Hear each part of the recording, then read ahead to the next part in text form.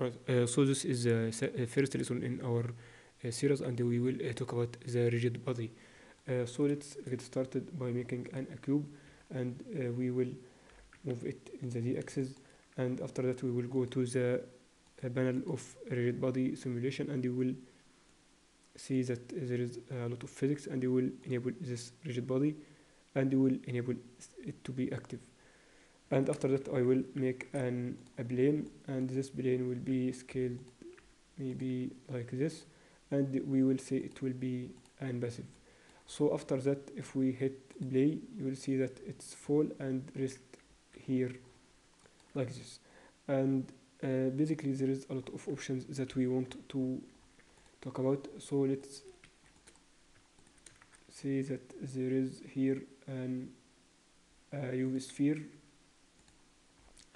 Then I will say it will be a rigid body, and after that it will be an active, and let's play to see what we will get. Alright. Assume that this one is 1 kilogram and this one is around 6 kilogram. Let's see what we have. And assume this one is 12, and assume this one is 0.5 or 0.6, and let's play. And then we will want to talk about the dynamic, which is here. So if you select this one, there is no dynamic, but if you select this one, it will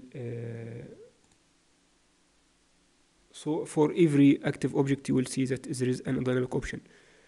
So we can use this to say that,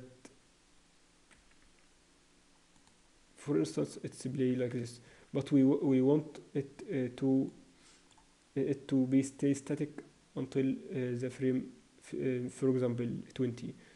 So we will come here in the first frame and say it will be an keyframe here, and come to 20 and also keyframe, and come to 21 and it will be checked and keyframed.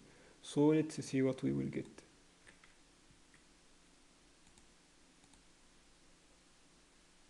This is what you will get now. So it will be stay static until the frame 21, and there is an animated. So we will let's start by making here a UV sphere, and it will be here an location, excuse me. So it will be here an location, and here, and in for example 10 location, and let's the end it will be 50, and after that let's play. So why it's not moving? Because this animated isn't activated. So let's play.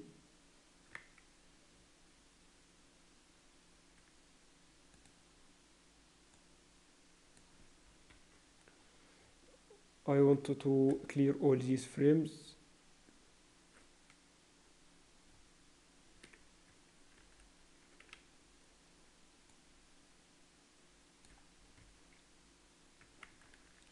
and going here, and say it will be animated, and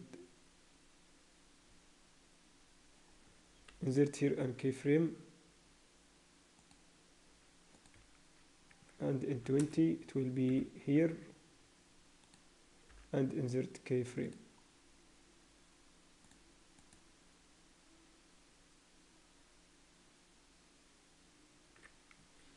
We can go to frame number 35 and going here and insert keyframe.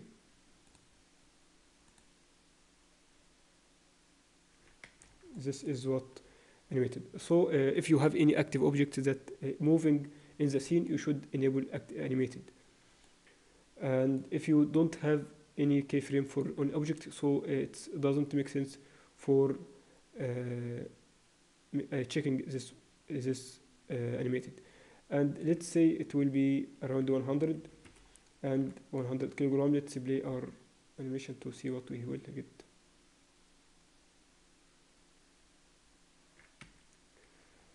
This is the basic of a rigid body. I hope you enjoyed this lesson. See you in the next tutorial.